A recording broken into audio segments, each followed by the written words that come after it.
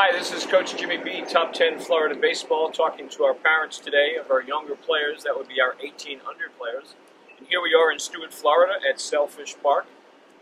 We have a beautiful sign here that talks about how we want our parents to think a little bit at the ballpark. So here's some reminders, and they've got this phrased from your child.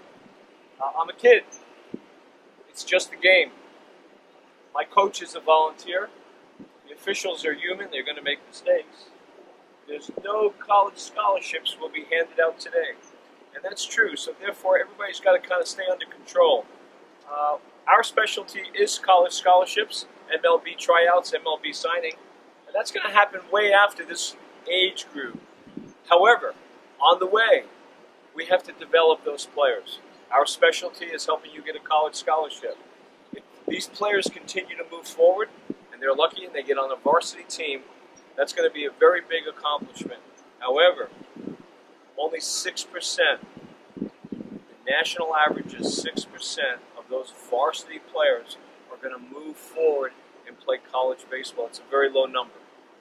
It's a very low number. And 94% of those kids are going to be left behind. 94% of the parents are going to be left behind. We don't want you to be one of that group.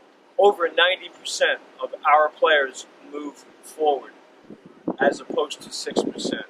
And that's because we do our work away from the field. We do our work in the academy. We prepare so that when we come to the game, we're ready to go. So this is a long process. It takes a number of years. But you've got to do most of your work away from the field. This is where we have fun.